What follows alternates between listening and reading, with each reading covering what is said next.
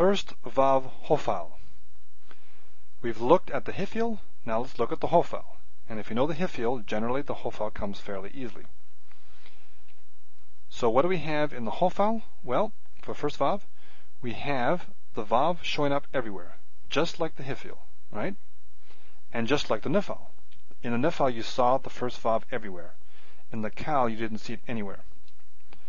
Also, like the Hophal, you see the first Vav showing up as a vowel everywhere. Okay, this is called the shuduk, so the U here, and this is going to be key. Remember this for your first Vav Hophal. It's the shuduk, the U sound. In the Hophal, it also showed up as a vowel everywhere. It was the Holam Vav. In the Nifal, it only showed up as a vowel in the perfect and the participle. In these other forms, it was a consonant. It looked like this. Remember, we had das. It looks similar to this, but it's a Vav. This is a consonantal Vav. With a Dagesh forte, this was your assimilated nun, and a vowel under it. You know that this is not a vowel because it has a vowel immediately following it. You can't have two vowels in a row in Hebrew. So you know this has to be a consonant. Here, you know this here is a vowel. Hu, shav. Because you need to have a vowel in there somewhere, and this is the only thing you have. Okay? So don't get these confused. Okay, so the Hophal has the original vowel is retained, like the Nifal and Hophal, unlike the Kal. The original Vav is retained as a vowel in all forms, unlike the Nifal, where it shows up as a vowel only in the perfect and the participle. In the other forms, it shows up as a consonant. And it shows up as a shuduk in the Hophal. This is the key thing here. Remember that. In the Hophal, it showed up as a Holam Vav. Otherwise, it's regular.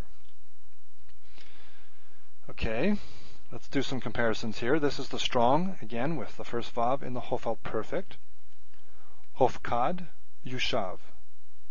Hofkada, Yushava. Notice this is 3 syllables. Yushava. Okay, that's a vocalic shava there, or a vocal shava. Hofkadta, kamatotuf, hushavta.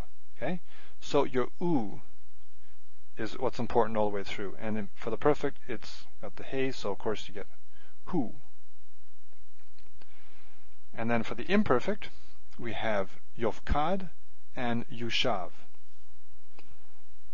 Tofkad, tushav. So again, the u is what's carrying all the way through. And of course, with the imperfect, you have a number of different prefixes: the yud, the tav, the aleph, and the nun. With the perfect, we had the hifal hey. Right? Here's your hifal hey, right here. In the imperfect, we have the prefixes we expect with the imperfect. Now, one other thing, which I mentioned before already, is yachol. Remember yachol? I hope you're able to remember this word. It means to be able. Yachol means to be able, and it is irregular.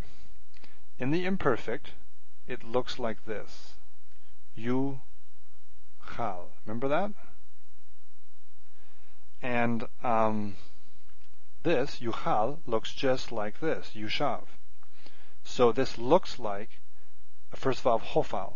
You got the U there. It looks like a Hophal. It's not a Hophal. It's actually Kal. Okay? So this is a form that is irregular. Looks like a Hophal, but it's actually a Kal. So again, the thing you want to remember with Hophal is you got U. And you have it in all the forms, so it's fairly regular.